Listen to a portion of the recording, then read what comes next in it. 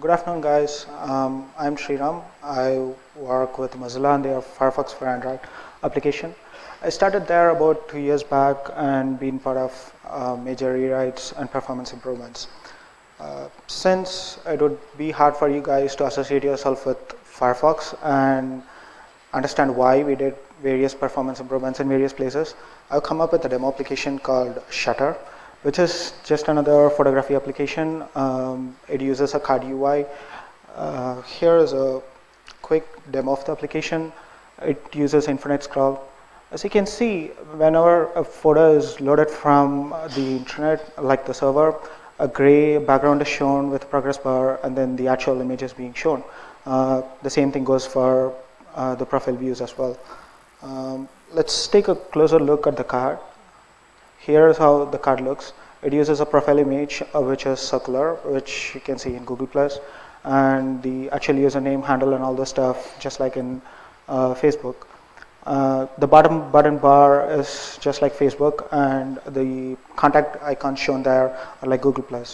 Hope this makes you feel better about the UI, associate yourself with the UI. So given an app like this, what are the tools we have at our disposal to use and optimize the performance? To start with, there is something called Show GPU Overdrive. This is part of the Android developer options. The idea here is pretty simple. Whenever a frame on the screen is updated or whenever an entire screen is refreshed, every time a pixel is changed on the screen for a single refresh, it is called an overdrive. In this case, let's say there is a text view with a background. The first time the background is drawn, there is literally no overdrive. But when the actual text is drawn, whenever each and every pixel on it is being changed on the background, it's called an overdrive. It is actually represented as a color map, 1x being blue, twice amount of overdrive is represented as green, thrice is red, and anything more is deep red. As you can see, this application has a lot of overdrive. Starting with KitKat, they have introduced a small little counter at the bottom, which is an aggregate number, which again conveys the same meaning. This application has about 3.86 times overdrive. Around 2x is fairly good for scrolling performance. The next tool we have is called Profile GPU Rendering. This is again a part of developer options. The idea here is it shows a graph for every time the screen is being updated, and there is a small little green line. The contrast isn't that good, but there is a green line at the bottom which shows a 16 millisecond mark. This is the time each frame should take for the screen to refresh at 60 Hertz. If, say, here is a demo of it, if, say, there are spikes or the 16 millisecond mark, what exactly that means is it is taking time from the next frame, which means the next frame would be choppy. Like you can see here, it's a bit choppy, but this phone is running KitKat, so there are a lot of performance improvements. Unfortunately, on Jelly Bean, the spikes are super high, which means the app is performing super low. These tools will help you understand the state of the app. There is one more tool, which is a command line utility. It's called systrace. You can check how much each and every function or even methods are taking. Starting with Android 4.3, they have introduced a class called Android OS Trace, where you can have your custom events and monitor it by zooming into this. This is basically a HTML generated by the command line utility. Currently, it takes about 30 milliseconds, let's say. So we have an app, we have a lot of tools, and we know the app is performing worse. What sort of techniques can we use before that? So with these tools, the problem is we don't have a context of what the entire view hierarchy is and how what views are being rendered at any given time. So I wrote a tool called Droid Inspector. It connects to Eclipse. It can be integrated with DDMS. This is how it looks. It shows a 3D view, so you can clearly see if any background layers are actually rendering any content, and you can rotate this 3D model. Clicking on any of these views will show you where exactly that view is in the hierarchy. The tree view also has checkboxes, so you can selectively show hide content. And there is a box model too, which shows the actual bounds, drawable padding, and all this stuff. You can see the word draw of the application directly and tweak these controls to see how it reflects on this word draw. If time permits, I will show a quick demo at the end of this talk. So we have all these tools, and what sort of techniques can we use? This is the code you need to add this Droid inspector to any application. Moving on to the techniques, the first thing one should do to optimize an app is remove overdraw. At any cost, remove all possible overdraw. Let's see how much overdraw Shutter has. As I said, it has a lot of red parts. This is the 3D view taken with Droid inspector. If you can see, the far left one has a white background, and then there are a few more layers drawing more and more content, which is obviously causing the overdraw. Here is the card. Here is the white background drawn by Android. This is the window background, and then there is a list view background, and then there is a white UI for the card, and then a few more layers on top of it. As I started saying about the list of backgrounds, the first one is a window background. This comes from Android. Usually all apps inherit themselves from either Holo or HoloLight, and these themes by default add a background so that when you tap on the launcher icon and then open the app, it doesn't feel odd. It has some background to start up with. This is also good to have splash screens, but usually people don't like splash screens. Or you can use a dominant color of your application. But over the course of the application, this background is pretty irrelevant because we will be adding more and more content on top of it, and this is not even seen by the users. We can mitigate this problem by removing the background drawable by just calling getWindow.setBackground drawable. This will remove that particular layer once that particular activity gains focus. So in our stacked views, we can just remove that layer. When you look at the images, like the profile image and the actual image, they are actually having two different backgrounds behind them. The reason is, up until an image is being fetched from the server, it's good to show some sort of default image, like a plain background or something with a progress indicator. But if you are setting a background for an image view and then setting a bitmap for the image view, Android treats it as two different things and draws them both, which means unnecessarily we are drawing a background, which is again an overdraw. This is kind of pretty relevant. I've seen in pretty much many applications in the market today. So good thing to do is, once an image view has a proper bitmap set, it's better to remove the backgrounds. So these are the layers we would currently have if we do all this stuff. Let's take the images out of context. All we have is a list view background, the white from the card, and a small pale white at the bottom button bar. How about we merging all these stuff into a single layer, and what would that look like?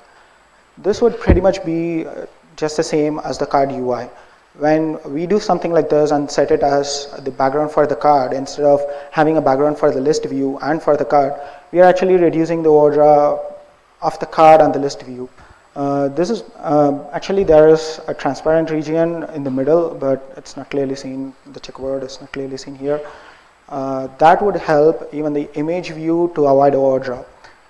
This is sort of a technique used by Facebook app on their Android application. So with this, we could reduce overdraw a lot. So the first step is done. The next one is reducing the views. Let's take a look at the number of views used for a single card. It's about 50, I would say. The problem here is whenever a frame is being drawn, it goes through the entire hierarchy and checks if it is visible and then execute the draw commands. As long as the view hierarchy is really simple, really small, it takes less time to draw each and every frame. It is said that if you have around 55 views to be drawn in a single frame, then app would perform better. How can we solve this issue of so many views? The first technique is compound drawables.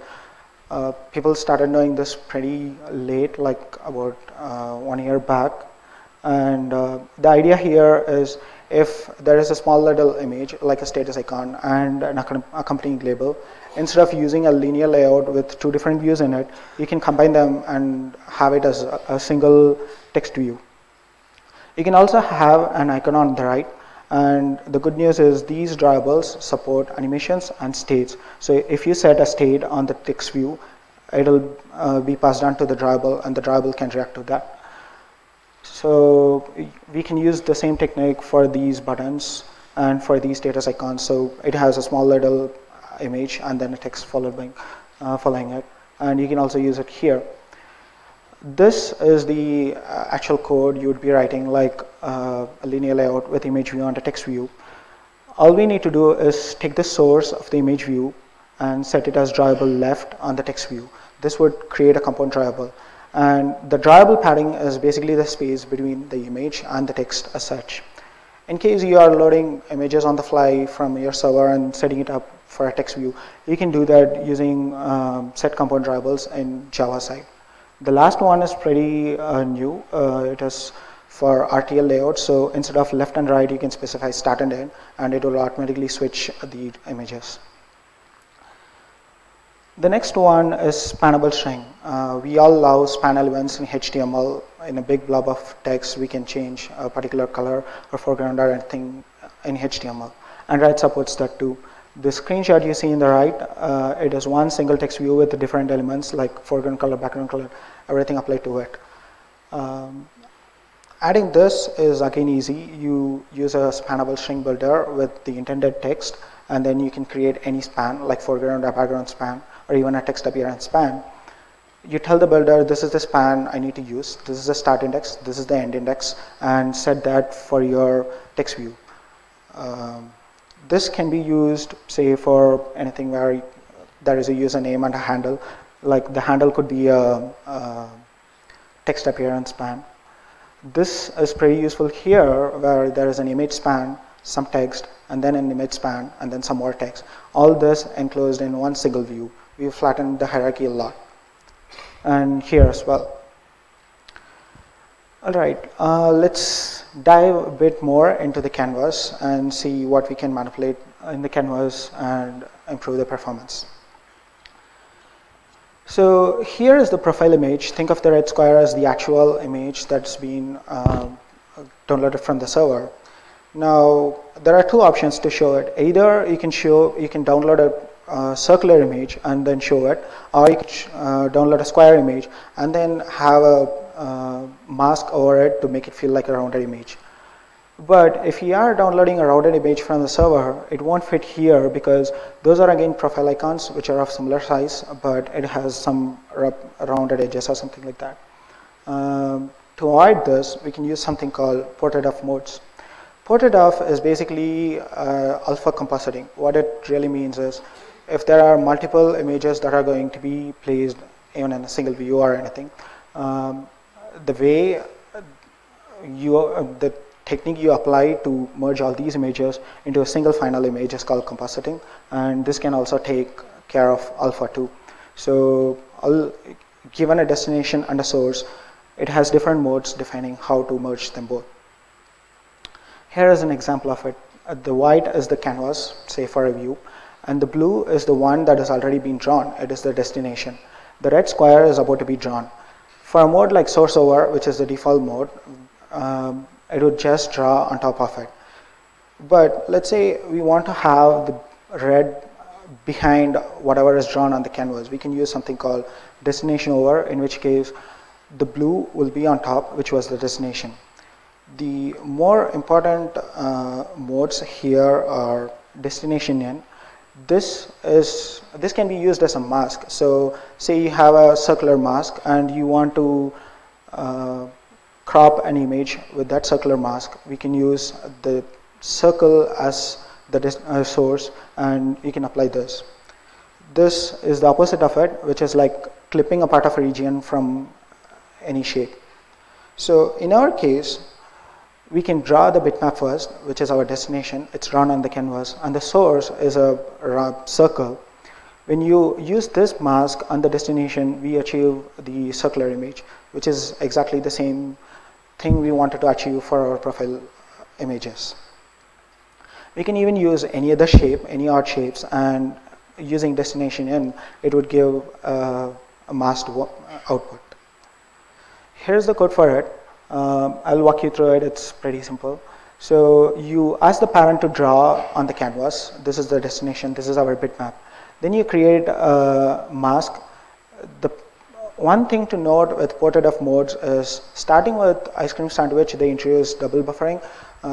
So you don't have to create an off-screen bitmap, but anything before that, you would have to create an off-screen bitmap.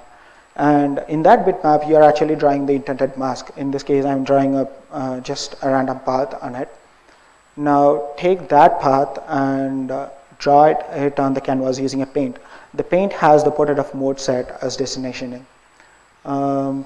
This would give us the intended result. So this can be used for these profile images and the images here. One thing to note with these small images here is that they even have an alpha, which we can solve with using some other approach. The next complex part that you can use with canvas are called shaders. If you have done some OpenGL development, you would know about vertex and fragment shaders. This is almost same as that, but it's abstracted for Android level. The simplest shader I can think of is a paint with a solid color. So any paint object you can use to draw on canvas is a shader. The pretty primitive one shader is a bitmap shader. It can draw a bitmap on the screen, and using a path, if you are going to shed this shader on the paint and you are going to draw a path, you would get the intended result. So creating a shader is simple. You use the bitmap, the required bitmap, and the tile mode is important. So if you don't want the images to repeat, you can use a clamp mode. Say if you have a really big canvas and you want to use a really small tiny image and repeat it for the entire canvas, you can use a tile mode like repeat. You're setting that particular shader as the shader for your paint, and your draw operation is pretty simple. Canvas draw path of required path with that particular paint, and you would get the intended result. One thing to note here is, please avoid creating shaders inside draw calls or on draw calls. The reason is, for every single frame, you are going to create more and more objects, and at some point in the future, GC is going to be called. These are pretty constant shaders. They can be created outside of draw calls. Is that all we can do with shaders? Sounds like no. So say you have a shader A and a shader B. You can use the same portrait of modes and then say how to apply shader B on shader A and create a compose shader. So if you have a bitmap like this using a bitmap shader and you have a linear gradient going from black to transparent, you can use the same destination in as a mask and get a nice gradient feel for the image. So if your application uses a reflected image view or something like that, you can use this. You can use this for getting vignette effects, or there are even more shaders that can give you different saturation, colors, and all those stuff. Creating this again is easy. The same bitmap shader like the previous example.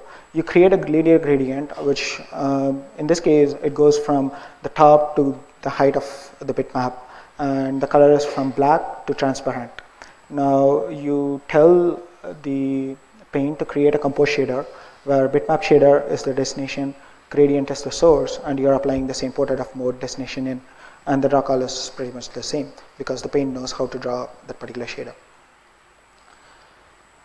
So we can use these shaders here. Like I was mentioning, these images have a bit of alpha on them.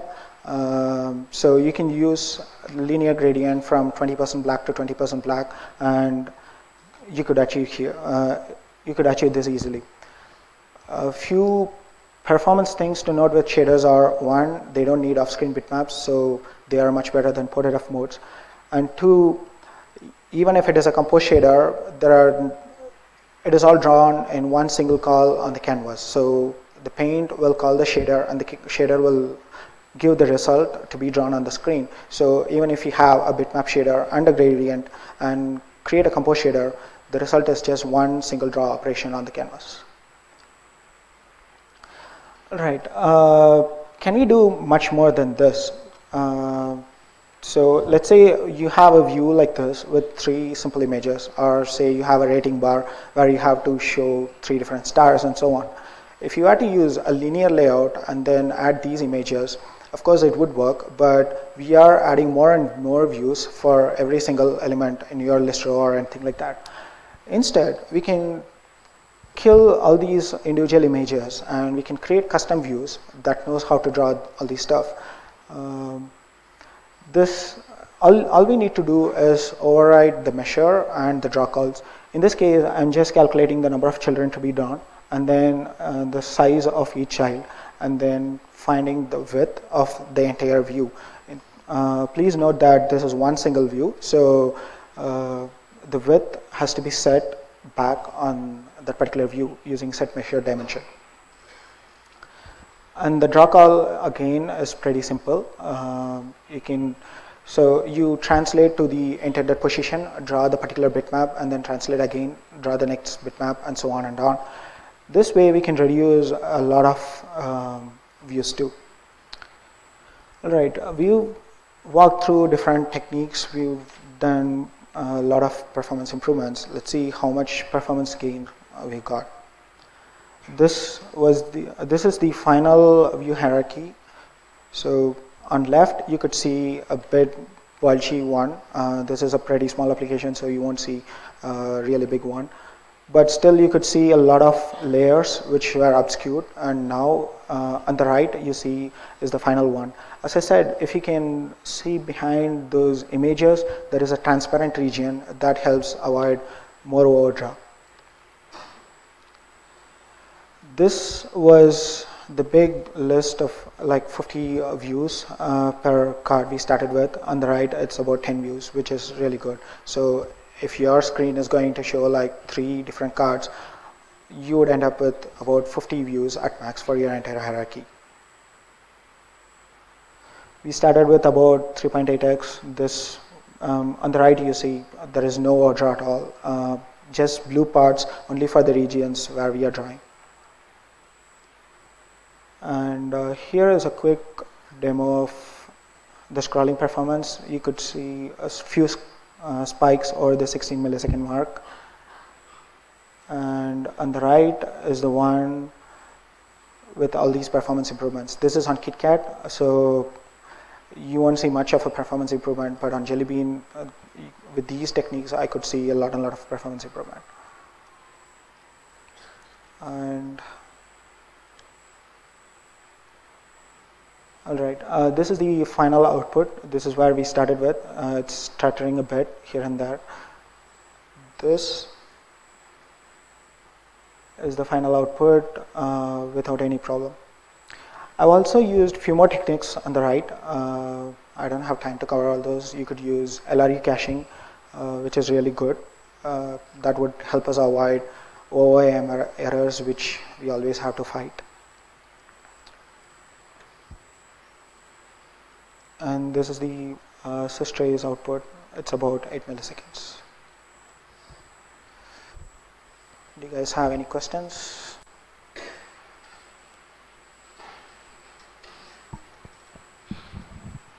Hi Sriram. Yep. I have an app which displays a lot of spannable string. Okay. You can say huge text, maybe around 2000 characters. And it has color, bold, italics. But when it comes to setting the text, when I call set text, it lags a bit. And what happens is I need to set the text quite often. Okay. So is there a way to optimize that? And do you know if you compare that with the HTML class, is there a improvement if you just need to set it bold and italics? I haven't tried using HTML from HTML. It is good as well, but as long as you don't set it on if you have a really large text, probably you could break it up into multiple text views and try it. For our cases, we have used in pretty small places, like pretty much small blobs of text, not big stuff. And we really saw a lot of performance improvements. Unfortunately, in my case, it's one scrollable text view. So is there a way it can still be optimized? Probably in that case, you could go directly deep into the text paint level and then do your operations there, like store the information that you want to paint with yourself. So in one of our examples, we had to show a gradiented effect on our text when instead of showing ellipses. In that case, we used a linear gradient directly on the text paint to do it. So you could do any such operations directly on the text paint, and probably that would be a win for you. Sure, thanks. Hey Sriram. Yep. My question is, how expensive is find view by ID, and how does it work internally, and is there something we can do to optimize it? So find view by ID, if it has to do it from the root, it's going to go through the entire root hierarchy and then find it. It is a good thing to cache all those views and store it. That's how the view holder pattern came into existence. But ideally, it's not good to do it when there is a scrolling thing like in list views and stuff. Hey Sriram, one question regarding the first point you had about avoiding unnecessary backgrounds. Are you saying that we need to explicitly set the background as null for all the views when we don't need them, or is avoiding the key altogether enough? So, first thing, if you are using a window background, let's say if it's like a WhatsApp, it has a nice little background for each conversation view. You can set it as a window background and it would just work fine because there are just blurbs on top of it like the conversation and stuff. But if you are using a background that is not going to be seen by the user, it's better to avoid it. And the best place to do that is in on window focus changed event. No, like say for example image views. Now that has two keys, right? Background and source. Right. Now, if I don't specify background at all, it won't take a default background, right? Right. Okay. But in my example, I was using a background so that something was shown until the actual image is fetched from the server. Okay, great. Thanks.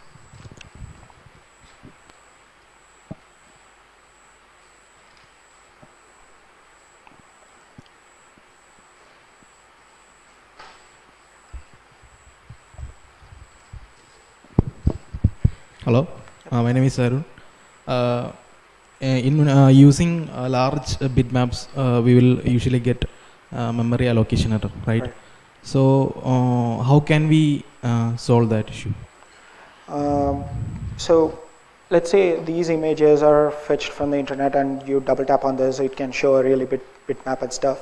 The good thing to do is save it on the disk and create a scaled drawable depending on the screen size and put it in a cache. As long as you are putting it in a cache like a memory cache, LRE cache, and using it from there, we haven't seen any out of memory errors as such. But if you are directly accessing the bitmap using a really big bitmap and then directly using it for these image views, one, it is going to do scaling when it is about to be drawn, and two, it is going to cause these OIM errors. So yeah, good thing. Actually, we can't scale it down because it's kind of map. We have to zoom it. So when we scale down, its clarity will go down. So if it is one single image, you can just use that and show parts of it, or probably you could probably create play with these shaders and create a multiple image map and things like that. That would also work. You can split the image into multiple parts, and based on scrolling, you can load different contents. Okay, you need to split the image into different parts and load. Yeah, you can split it into different parts, and then you can create different shaders and then apply it. Okay.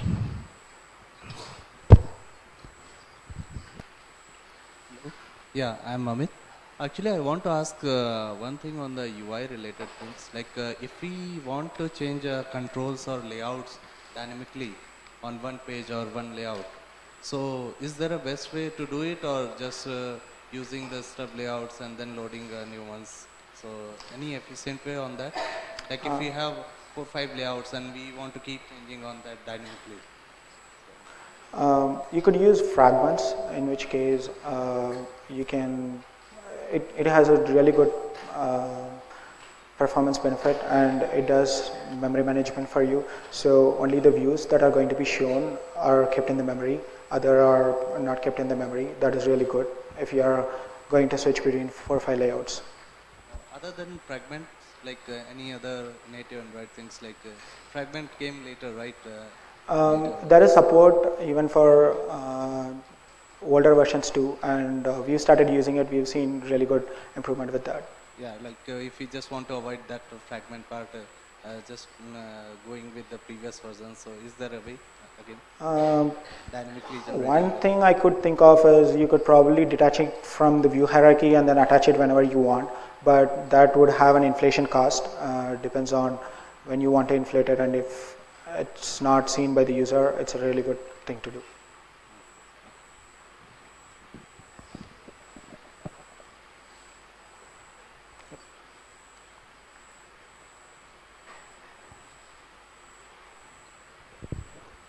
Hi, I just want to know, do you use any kind of library for loading images?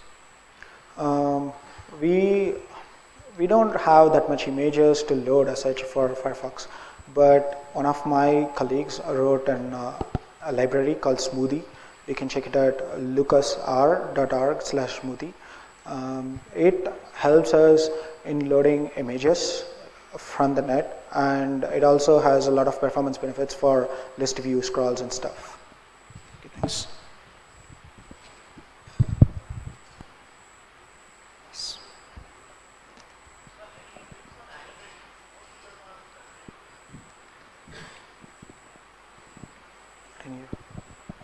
Any tips on animations and making them smoother? The newly released library from Android is really good. We started using that, and so the 9-volt Droid is also a good library, and we actually wrote our own wrapper, like not even wrapper, we wrote our own animation core logic and stuff, because we didn't want to use any external library for licensing concerns, because Mozilla is open source. So as long as you use with Jelly Bean and all this stuff, you can use a hardware layer. So whenever you are animating, you can back it up with a hardware layer and then do the animation. And once the animation is done, you can set it to null. That way, the animations are smooth. In older cases, you can use direct matrix translations and stuff. That's what we are using it in our custom code.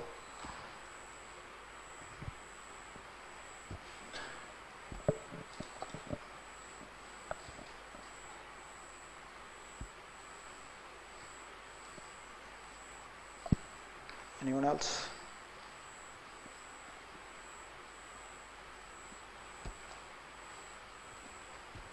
We have 5 more minutes. Any questions?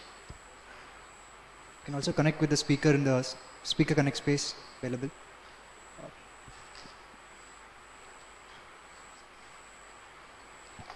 Thank you. Thanks, guys.